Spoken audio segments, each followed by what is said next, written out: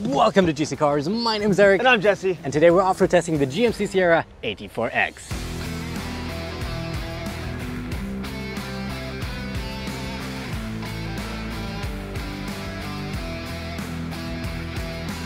Let's do some baja running, right? Oh, yeah. So obviously this is a little more meant for the trail and for the fast baja style off-roading, but just like the ZR2, this is actually still surprisingly capable. So we have some pretty big ruts, as you'll see in our B-roll here. And right now, I'm pretty easily taking this at 50. We're almost going 60. I don't have the confidence that I do in a Raptor, right? This is like a Raptor is intensely more capable in baja running, but This is still pretty good. like it's actually very flat right now. It's very smooth. And Yeah. if I do hard braking, like it stays straight. It struggles a little on the brakes, but Handled that surprisingly well, actually. yeah. And just for reference, we literally have a Raptor R parked just up there. We're doing a dual review today, so of course we have a reference point right now. It's quite the reference point. Right. Let's center right here, and then go to what I call club. Why do I call it club? Because what's in front of a club? What's in front of a club, Jesse? A ball. A ball? Club. Oh no, not that club. The party whoop whoop club. A club. What's in front of a party club? A line. Who's A bouncer. A bouncer, exactly.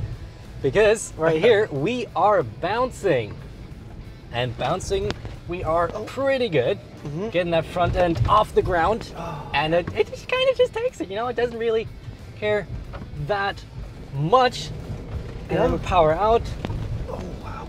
And I gotta be honest, like, yes, it's not a Raptor, but hey, it ain't that far. It's very confident in these corners. slouch. Like, I have grip. 65, slide 70. Okay, but I think, yeah, I'm slowing it down a little bit. I don't want to go faster than 70. That's where my confidence gap is here. Still fairly capable though, surprisingly. But next test will be articulation and very slow kind of twisties. So 45-degree hills. pretty much. That's that over there. All right, now in the mountain bike ATV area. Surrounded by ATVs. Yeah, right now. they kind of let us do a little pass here. Usually it's not really meant for trucks, but we like to test trucks at their limits. And this is where some of the articulation comes in, and some of the cameras come in really handy, because this has like such a These cameras wide are array of awesome. cameras. Like, it's just crass, and it's just really good, and it just takes it all. So we also have the AEV edition, right? Yes. Yeah. Do you quickly want to talk about what this does? It's basically a protection package. You get steel front bumper, you get skid plates, you get rocker rails. Right. Fuel tank protection. Fuel tank protection, different rims. Yeah, it's like it's really a protection package for like 8K or something. 8 or 9,000. It's quite a lot of money. If you're going to off-road, you definitely want the package, or maybe save money and do it yourself if if you're resourceful. Yeah. But either way, you want this kind of protection. Yeah, and we might probably need this here, because right now we're in what I call Daytona, because we got our high banking corner, 20 degrees. Like, we got to make sure our rear comes around, but thanks to all these cameras, 23 degrees, I can easily, this guy's filming us, I can easily go through here. And now, that sounds great. That was a nice little scratch. I love that sound. Get a good paint protection on your truck, guys.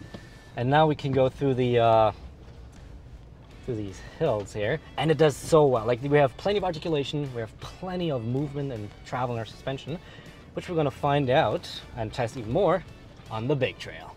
Let's go. All right, I'm going to swap her into terrain mode, which is our like rock crawling kind of slow off-roading mode. Straight go back to our cameras, of course, because this is going to be the test of the tests. This is where we actually need the cameras. Yes, this is where I bumped the Silverado ZR2. This is where I bumped the Bronco Sport and ripped off some of the plastic out of some of the bottom cladding. Just a terrible driver. Excuse me. This is also where I want to open the windows, because we probably need to look out here clearly. I mean, our cameras are nice, but sometimes you just need to have that different perspective, right? First of all, gotta be a little careful. We do have, of course, the 6.2 liter V8 in here, 420 horsepower, 460 pound-feet of torque, with a 10-speed automatic, and I love that drivetrain. Very smooth. It is incredibly smooth. Like up here, it's not struggling. It's a very kind of long pedal, So you do have to give it a bit of gas, but that allows you to fine tune. I'd prefer that. Right? For this kind of driving. It's not like where you just like suddenly you have a lot of gas. Okay. Holy, and we are getting 14 degrees up, 12 degrees, 13 degrees sideways. This trail's definitely gotten a little more treacherous. It's tight. By the way, when we talk about the Silverado ZR2, whoops, back nature, we did review the ZR2. Well, I did review the ZR2. So as a reference point, which is it's kind of the same truck at the end of the day, but we're going to talk about that in the conclusion a little more. Before we crawl our way up here, let's put on these mirrors because it is getting tight in here. Go back to our front camera. One big thing they fixed from when I was in the Silverado is my cameras actually stay there.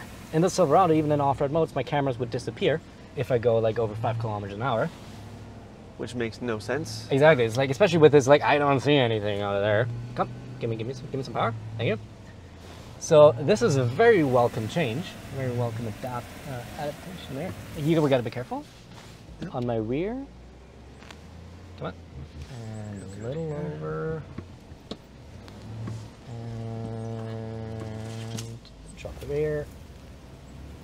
There we go. Okay. Wow, it's tight here. It is really tight. Got to watch out that we don't get slapped. So yeah, you hear those scratches. Now here's our first little test. Good paint protection is important for this. So this is where we have to be completely by eye side, essentially, because our mirrors have to be in.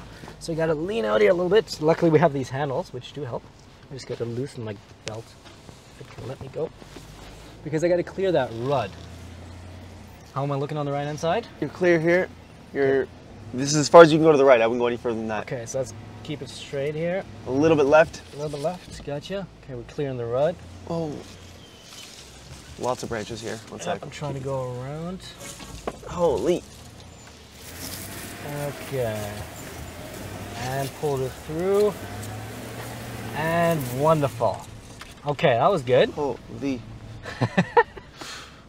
These cameras are definitely very helpful, but nothing beats having a co-pilot. Now, though, we go to the test. Let's see. 4-wheel drive high. We have front and rear lockers. Do we need them? I don't think we're going to need them, but this is a pretty steep little incline here. And it was a little muddy earlier today, so let's split this. And come on, come on. Come on. Yeah. Yeah. Ooh. Oh. Okay, you know what? Let's use it. We have it. Let's go into 4 low. Let's go diff locks just for this short section here. All right, we have diffs locked, we're in 4 low, and now much more effortless. There we go. Like butter. Got to keep it within the trail.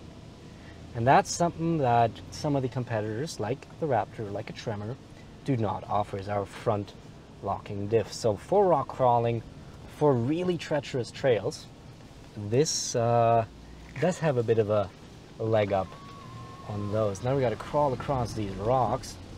And we got to really manage our speed. Let's see, come on. Of course, we aired down on our tires. 35 inches is what we're working with. And definitely hear it all working, but it's doing it. Oh, thanks.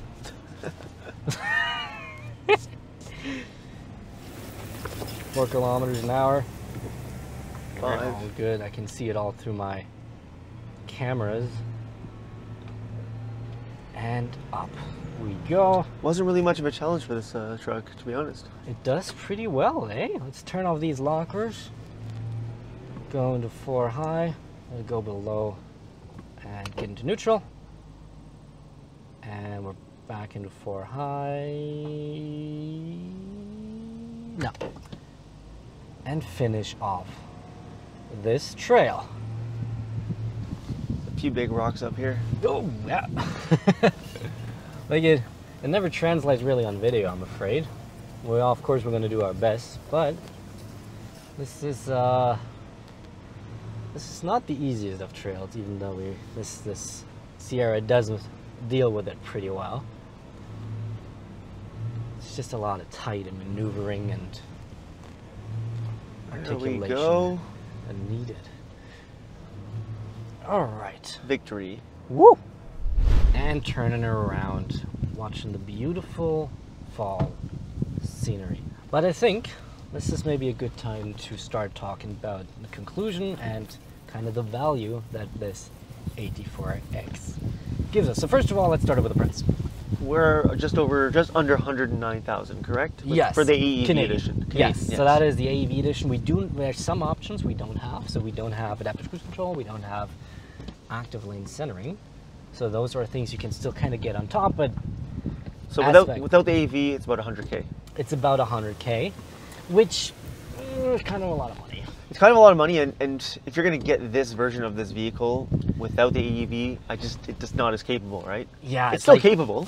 But like I want that protection. Like right. if I'm really off-roading, like right.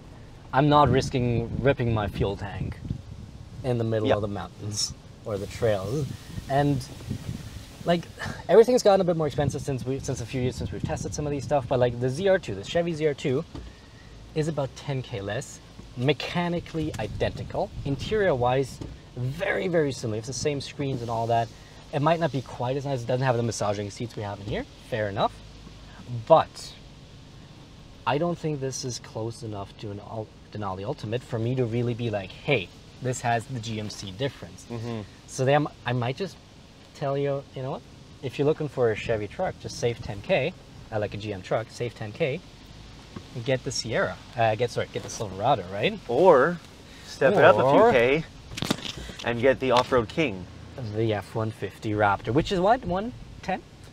It's about 110,000, and you can option it up a little bit. Right. I think the base is 105. Right, and that's 35-inch, just like this one has. We have the better suspension, we have the Multimatic suspension. We have definitely more baja capabilities. Yes, we don't have front lockers. Yes, we don't have as many cameras. Or heads-up display.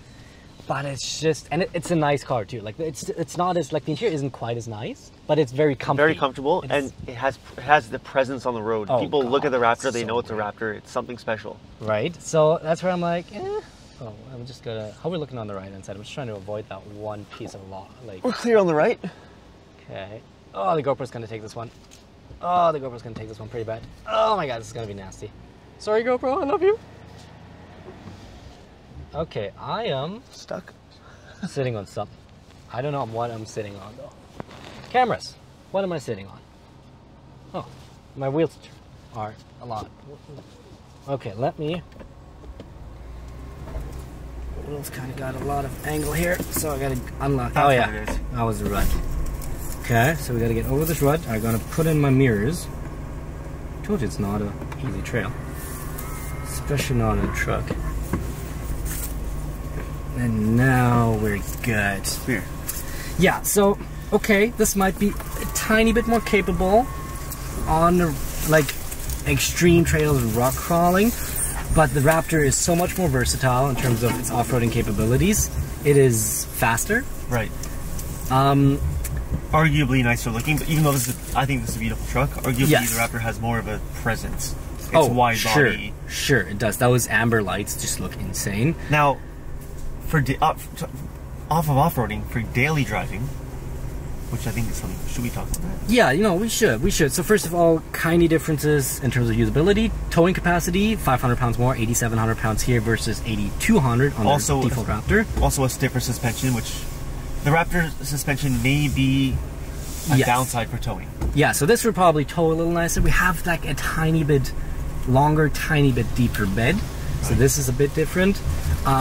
And this is a very nice daily driver. Like, I love this as a daily. It's great. And fuel mileage will also be less on this. It'll also be less. Like, what are we getting? Like 13, 14 liters? Of course, now we're off-roading. It's going to be crap, but... yeah. But I'm just like, it's a great truck. I like this truck a lot, and we're going to get a lot of articulation here. But for the price of a Raptor, I'm just going to say get the Raptor.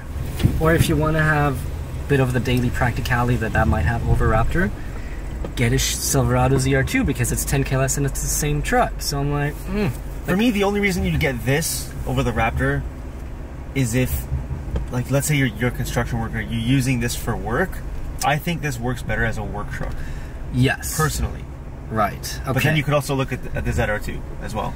That, and you might look at Tremors, which can tow even more. Yeah. So I was like, It's in a weird spot. It's a bit of in a weird spot. It's a very good truck. I like it a lot. It is undoubtedly capable both off-road as well as on-road. But, you know, that Raptor is really looking at us right now. We're literally looking at the Raptor. It's just so sexy. So, yeah. Let us know, though. Which would you pick? Do you think, for the same price, you'd take the Raptor over the AT4-X, or in reverse, which maybe save 10K, get the ZR2? Let us know, and thank you so much for watching. If you enjoyed it, hit the bell, like, subscribe, drop a comment, love us, hate us. We want to hear it all. And we'll see you in the next one. Thank you and goodbye. See ya.